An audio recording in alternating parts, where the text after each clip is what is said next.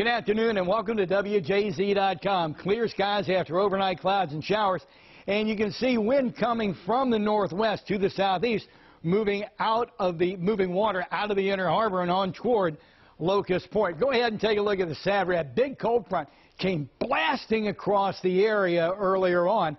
We did have some pretty good shower activity overnight, but it is long gone.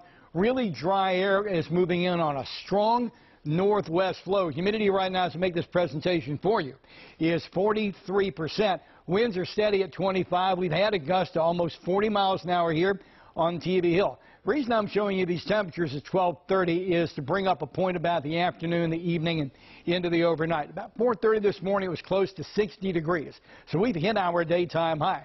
Temperatures have fallen behind the front, essentially, conversationally speaking, into the upper 40s. We'll say these 50, 51, close enough to the upper 40s to say that. We are going to see a slight uptick in temperatures. So when I bring up the actual today forecast, it'll say 55. That's that uptick. But on this strong northwest flow, with clear skies in the area, temperatures going down to 35 degrees during the overnight. And here's Futurecast showing those clear skies.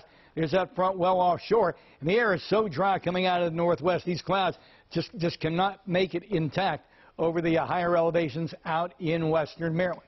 High pressure settles in tomorrow. We lose the wind mechanism. Then we watch a big warm front move our way that's going to define Wednesday, Thursday, and beyond. Maybe some showers in here. Not maybe, probably some showers Thursday morning, getting out of here by Thursday afternoon. But I think the big thing will be mild temperatures for Thanksgiving 2020. Sunny, blustery. There's that uptick to 55, then down to 35 overnight. Notice those winds indeed diminishing.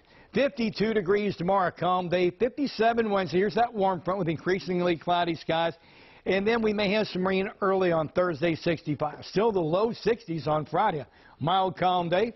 Calm but a little cooler on Saturday, 58. Looks like some rain coming in on Sunday. Thank you so much for stopping by. WJZ.com.